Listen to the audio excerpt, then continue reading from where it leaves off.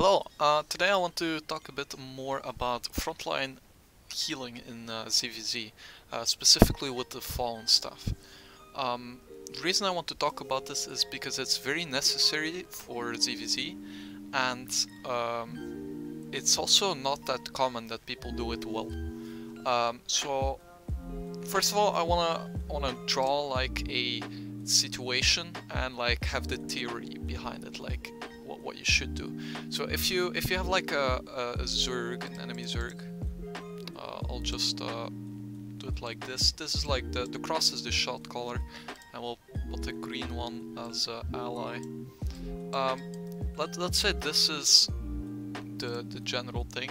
As a healer, you would want to be like somewhere here, because you can still view the front line, and you are kind of separated of your own Zerg, so that the enemy needs to choose between hitting you or the enemy Zerg for them.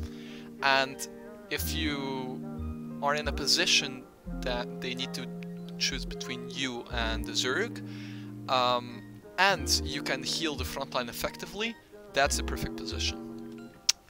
For experienced ZVZers, you will notice that this is a very similar position to like a DPS position, and that's true. Like, you are effectively flanking your own Zerg from your own Zerg, if that makes sense. You're kind of like coming from the sides. To give you an example, I have this footage. This was not my POV, I forgot to record. I'm at the top left here. Just pay attention to my positioning. Wait, you don't have to see right now. Coming from the east as well. Like, Yo, they're rotating us from the east side. They're rotating us on the east side.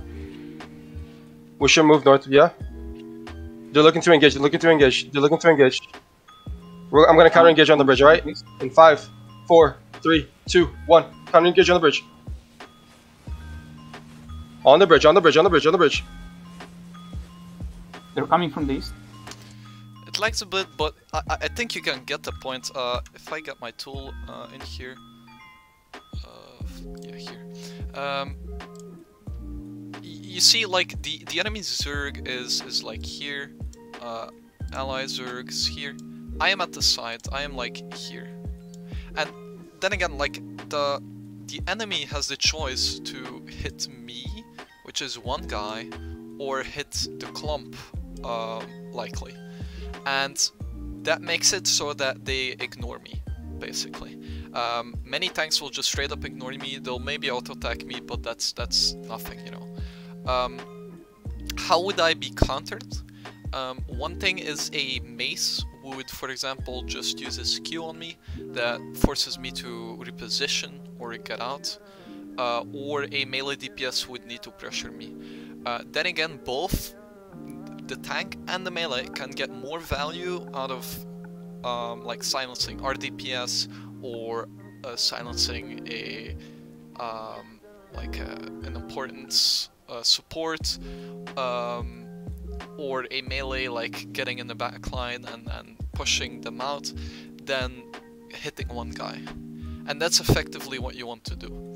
I also want to point out that, give me a moment, that the positioning that Kotu has here, Kotu is the guy that's recording, so like I'm talking about this positioning here, this like line here, as long as you can keep distance to your own Zerg, is also very good. Because if I am a fallen staff, I'm really struggling with this tool. If I am standing here, I can still heal and press E on my own Zerg without endangering myself. This brings me up to the following thing that is very important for frontline healing. I used the example of real life first aid.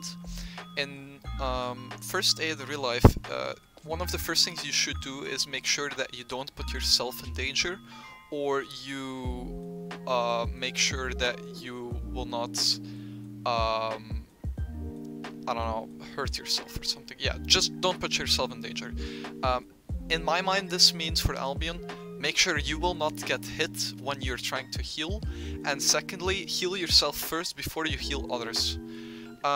that might seem selfish, and it is, but think about it. If you are dead, they will not receive heals at all. It's better that a few people die and you live so you can heal the others. It's kind of egoistic if you don't look far, but in the long run it is not egoistical. So yeah, that's like the baselines of like the frontline healing. How should you position? They're looking to engage. Like, Looking to engage. They're looking to. How should you position like when you're moving? It's kind of similar. As a frontline healer, I try to keep my shot caller on my screen at all times, like to the side of me, and try to keep him as far as possible from me, but still on my screen, so that I can know where the frontline is and where the clumps will happen, but I am still safe from danger. Yeah, here my position is not that good. And I lost myself here, the footage lags a bit. I hope I can, in recording, get like a clean version so that you guys can see it effectively. I'm out of the picture right now, give me a moment. But you can still see, like, Koto is a Camlin here. He sees the enemy backline healers, and still you can see glimpses of my name, so that means I'm not that far away. And this is like, as a frontline healer, you should be able to heal a backline, like a tank in their backline, if he comes back to like the enemy frontline. That should be very possible.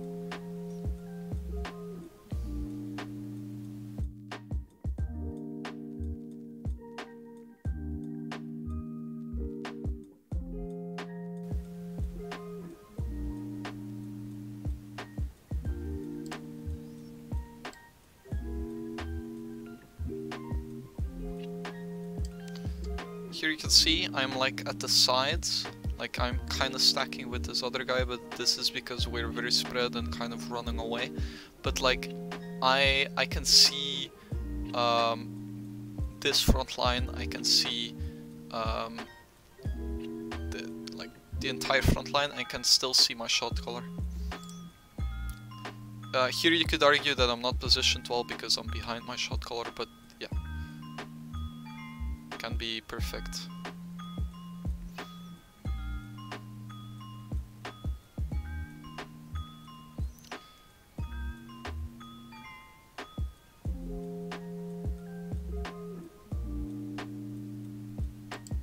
So here our group is too small. This is when I will stop playing frontline, in the sense of I will stop positioning myself in a vulnerable state at the front. Now I will switch, even though I'm in the front right now, my mind is switching to we need to just survive generally, and I need to ensure I am safe first. And this means I will position myself like a normal healer in the backline, and so on. So frontline healing doesn't mean like, oh, I'm a frontline healer, I need to heal tanks, I can't do anything else. Like, you're still a healer, man. Like, you need to make sure that, you know, the people get their heals. So the build I run is so Fallen Staff. I think you can't really frontline heal effectively with nature, except for like Blight, but it's I think Fallen is better. I use Night Helmet, Cleric Robe, Scholar Sandals, and Fort Sterling Cape. I use Resist Pots and Crab Omelet or Normal Omelet. So my thought process behind this build is that Night Helmet gives me more like personally survivability compared to Merc, because like Camlin pulls are your #1 thing that will like put you in danger as a frontline healer, and you can just deny that with the Night Helmet. Second, like Cleric Rope is self-explanatory, it's the best thing for a healer in ZVZ. Scholar Sandals will both give you energy and it will make you immune to slows, so this is exceptionally good when you need to get out of onion rings or inertia rings, and like to get you back up with energy. And then I use a Fort Sterling Cape to give me some extra survivability. If you are godlike at positioning, you will not need it, and you can go Limhurst Cape. However, I think for Sterling Cape is very good because it gives you some extra survivability. It goes well with like the frontline healing. So yeah, that's like the bolt I like to use. Like I said, you can differ from this. Like Merc Hood is a very good alternative. It's like personal preference. You could run Blight, but then my advice is not that applicable because my way to look at this is to use like my Fallen E as like a prime thing and my Q. As a Blight, you would try to get also on the sides, but when you use your reset, you need to be in the middle of the thing, and you actually want to wait till like the most of the damage already happens. I don't have any clips because like I don't see much Blight's frontline healers. I do know that it exists, some people play it, but I think frontline healing should be done by Fallens.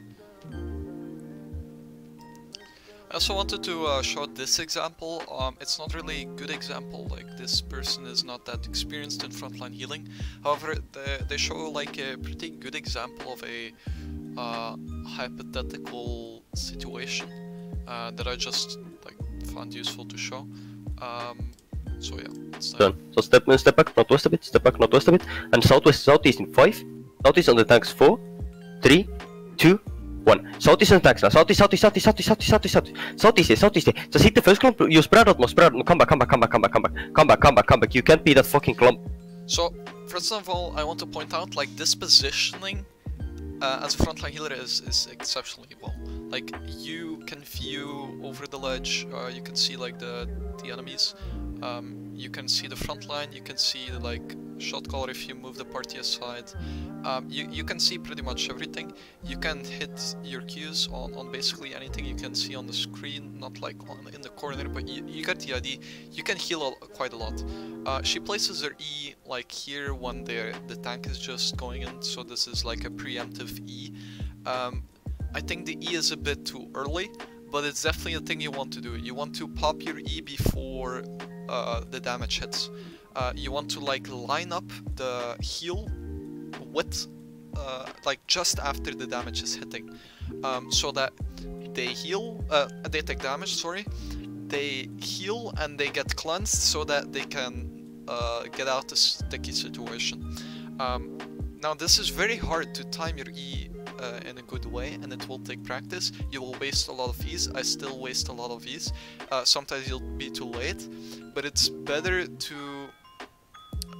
be a bit too late than too early, because if you're a bit too late, you will heal some people that didn't get clapped, that have like high spec or pop their res spots, or have like, I don't know, some magic powers, or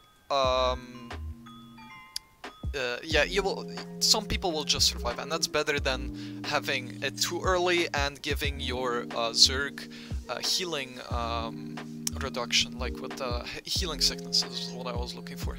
But like this way she went with the engage is pretty good. She went somewhat too late with the engage, like she should be here a little earlier, and she should hold her E. But basically, like this way she traveled, the way she positions here is very good example with like an open world situation.